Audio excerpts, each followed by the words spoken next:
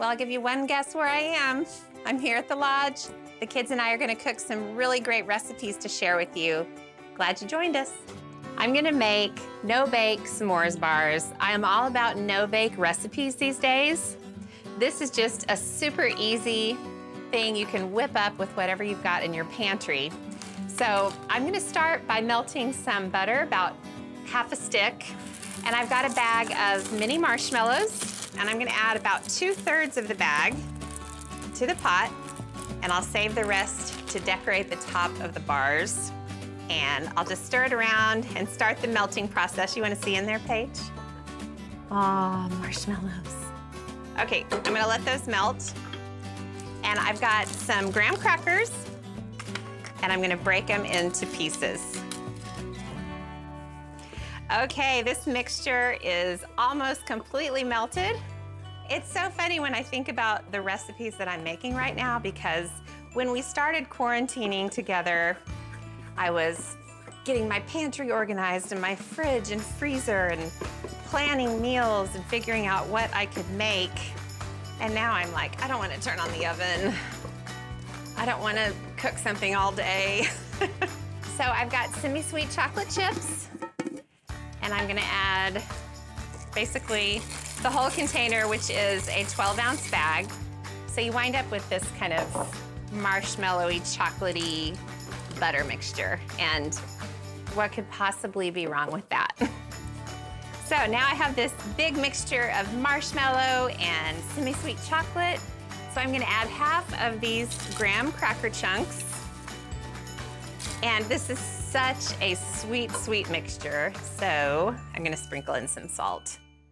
I mean, I will never argue with the combination of chocolate and salt, especially if some graham crackers are thrown in there.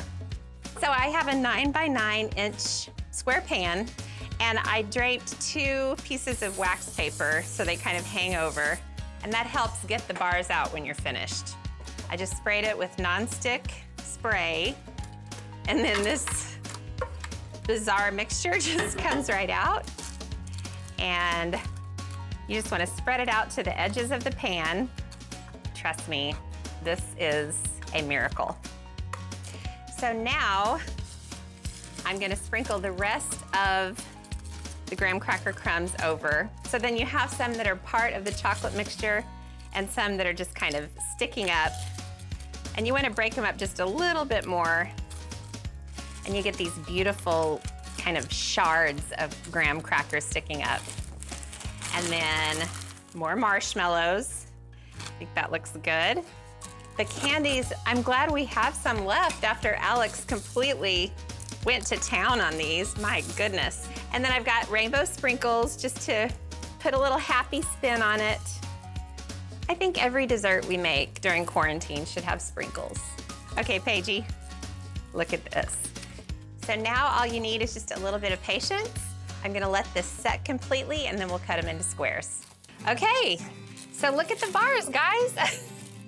Now, one of my 2 brilliant daughters, Paige, suggested that since there are marshmallows on top, we could torch them. Okay, ready? The thing is with marshmallows, it's kind of fun to burn them, right?